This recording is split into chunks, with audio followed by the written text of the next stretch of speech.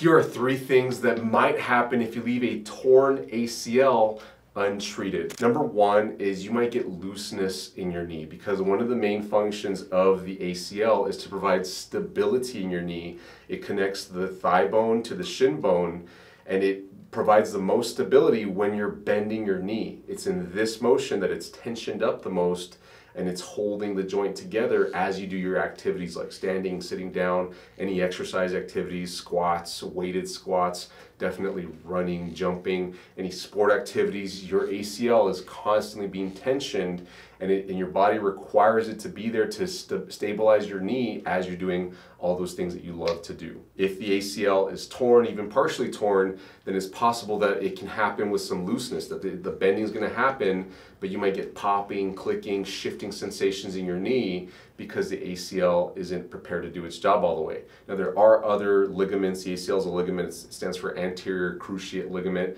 but there's a posterior cruciate ligament, there's a medial cruciate ligament, and a lateral cruciate ligament, and there's a bunch of tendons from muscles across the knee joint that all work together to also provide stability. But the ACL is pretty important, especially in a halfway bent position. The second thing that might happen if you don't treat the ACL properly is, because of that looseness, you might start to develop knee pain. Now, the common place to get knee pain when there's looseness is going to be in the meniscus, because that's a chunk of cartilage, this bluish thing right here that I'm moving. That is another structure that provides a lot of stability to the knee joint during motion. But if the thigh bone and the shin bone are moving on each other too much, then it grinds that meniscus, and it can set you up for a meniscus tear, which can cause other problems down the road. But if you can get that ACL to tighten up by doing the right treatment, there's natural ways to do that. Surgical treatment might also help if you're a good candidate for it and if you choose to do it. But if you can get that ACL to tighten up, then you can prevent all that looseness and diminish the knee pain. So you might get patellofemoral pain syndrome.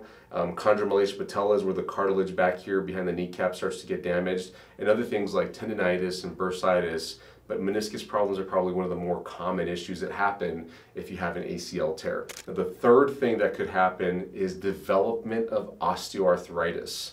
In the long term, if decades go by and your ACL was never properly treated, and you had that looseness and you had some knee pain that maybe came and went, but it was chronic knee pain that never got fully resolved, then that excessive motion can allow your knee to develop osteoarthritis, where the cartilage gets sufficiently damaged and the bone starts to adapt within the knee, and it restricts full normal range of motion. It can ache and throb and hurt, and on an x-ray it'll look like bumpy surfaces on the ends of the bones. This is not good because it impedes the way that you walk, it impedes your function, your ability to get up and down, to exercise, and it can lead to something like a knee replacement surgery, which is major surgery. They're cutting off the ends of your bones and putting metal prosthetics in there.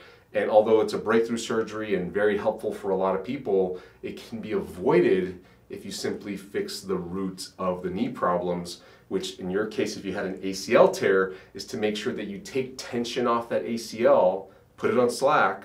That'll allow it to heal naturally, and then fix the muscle imbalances around the leg so that your knee joint is moving properly as you do your everyday activities and exercise and sport activities. If you want to learn more about how to heal your ACL naturally, I'm a specialist in this. In fact, I've got a treatment approach that I've packaged into a program. It's called the ACL Tear Recovery Program.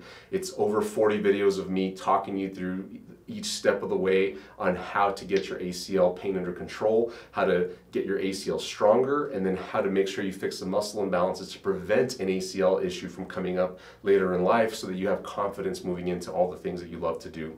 Go check out that program. There's a link in the description below for the ACL Tear Recovery Program. And I've also put a bunch of free videos into a playlist, all our YouTube videos that have to do with ACL recovery. You'll find them near the same program link down there. It's called the ACL Tear Help Playlist.